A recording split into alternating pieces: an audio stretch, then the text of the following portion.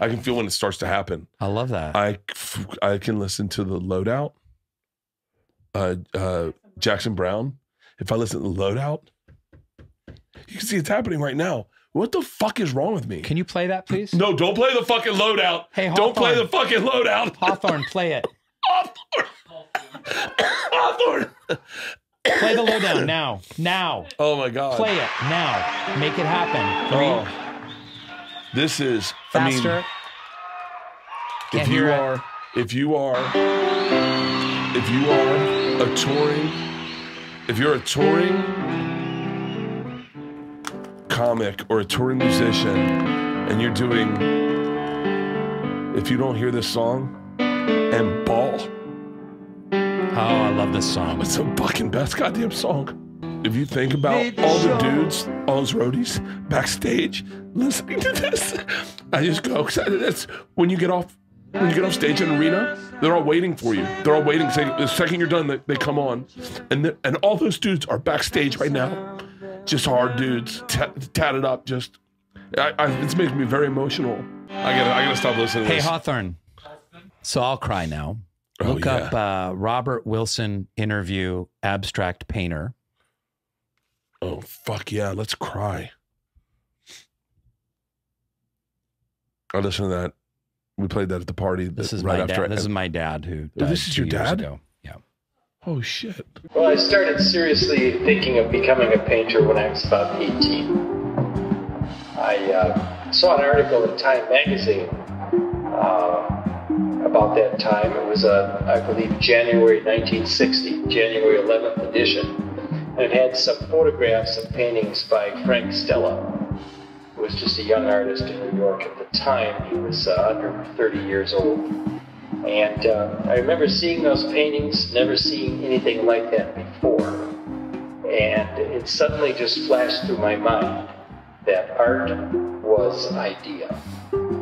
That you could convey ideas through painting. It wasn't just limited to images. It was a real personal discovery for me at the time.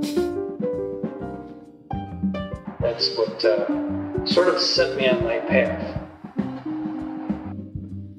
See, I cried a little bit. I cried about 1/10 as much to the image of my dead father as you cried to Jackson Brown's music, which is pretty pathetic. No, what your dad said at the beginning made me cry. A true revolutionary doesn't fight against the status quo. They fight within themselves. Yeah. That is fucking brilliant. Yeah. That is brilliant. He was a very wise man. I really love a lot. I've consistently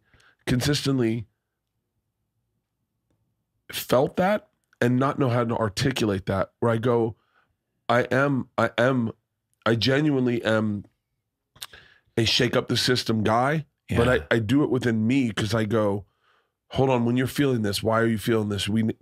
You're wrong. Like my dad instilled that in me, that whenever I had an idea, he'd challenge it. And he forced me to challenge every one of my ideas. It was a brilliant statement your dad made. God, you're really lucky to have him as a dad. Yeah.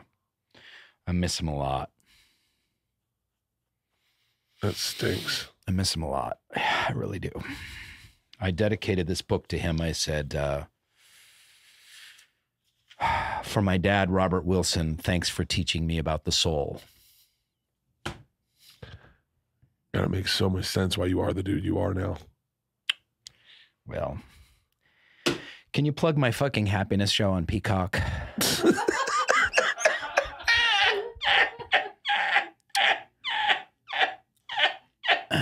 No one watches Peacock.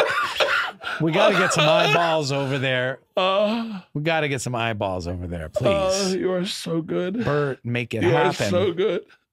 You are so good. You're so much better in person than you are on TV. You're my second favorite bear, baby. Oh, my God.